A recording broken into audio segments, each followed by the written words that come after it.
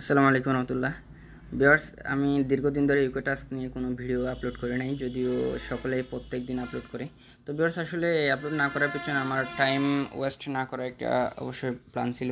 তো আজকে আপনাদের বিশেষ বিশেষ রিকোয়েস্টে আমি ভিডিওটা মেক করছি। আপনারা অনেকে আমাকে গতকালকে থেকে অনেকে স্ক্রিনশট দিয়েছেন, অনেকে হোয়াটসঅ্যাপের মধ্যে নক করেছেন, বা টাস্কের কী অবস্থা, কেন এরকম করতেছে।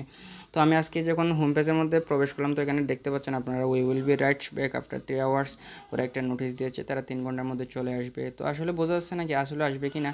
তো মূল বিষয় যেটা, সেটা হচ্ছে তাদের ডোমেইন হোস্টিংয়ের মেয়াদটা মেবি শেষ হয়ে গেছে, তাদের মার্কেট 1 বছর হয়ে গেছে।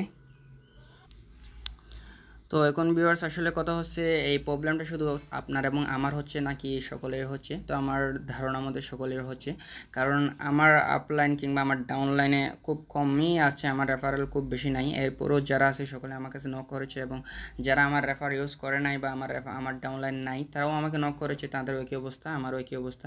তো সেই হিসেবে বলতে পারি তাদের সার্ভার জনিত এটা একটা প্রবলেম, এটা ঠিক। এরপরে তারা যেটা সাসপেন্ড করে দিয়েছে, এটার জন্য আমরা আন্তরিকভাবে দুঃখিত।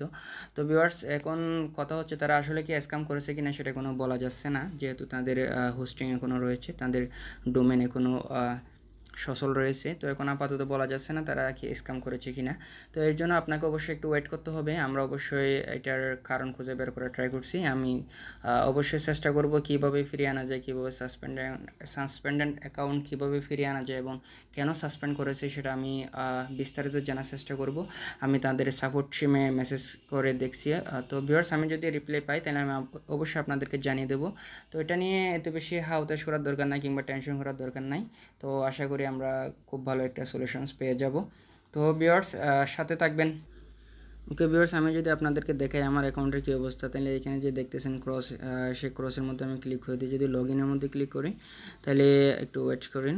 লগ ইনের মধ্যে ক্লিক করার পরে এখন আমার যাবতীয় লগ ইন ডিটেলস আছে, তো আমি এখানে জাস্ট ক্লিক করে দিলাম লগ ইনের মধ্যে।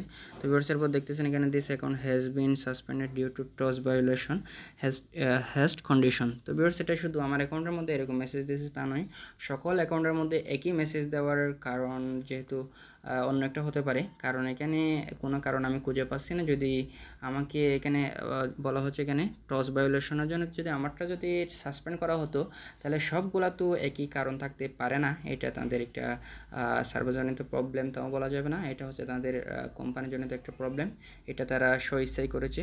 তো ভিউয়ার্স, আশা করি আপনারা ভালোভাবে বুঝতে পেরেছেন। আমি এর জন্য অবশ্যই কারণ খুঁজে বের করার চেষ্টা করব, এবং সাসপেন্ডেড অ্যাকাউন্ট কীভাবে ফিরিয়ে আনা যায় সেটা আমি অবশ্যই ট্রাই করব।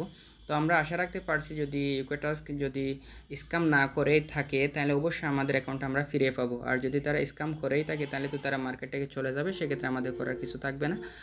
তো ভিউয়ার্স, আগামী সলিউশনস পর্যন্ত কিংবা আমরা ফাইনাল ডিসিশন পৌঁছা পর্যন্ত সাথে থাকবেন। ধন্যবাদ।